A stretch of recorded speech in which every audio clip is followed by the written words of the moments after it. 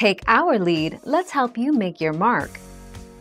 Our goal is your satisfaction. Let us show you the way. The whole of the skeleton does not stop growing at the same time. Hands and feet stop first, then arms and legs, with the last area of growth being the spine. Growth slows down and stops when a child has gone all the way through puberty and has reached an adult stage of development.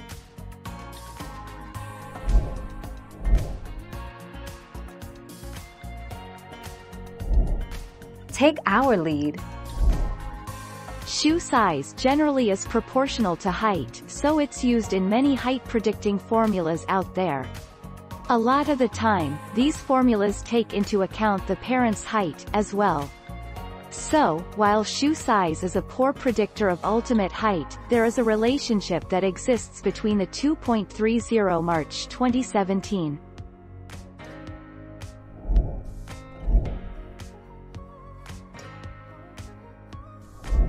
Make your mark, take our lead.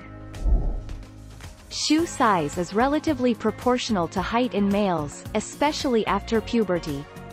Tall men tend to have larger feet than average height or shorter men. Of course, variables can affect this, including age, activity level, and weight. 7 August 2019.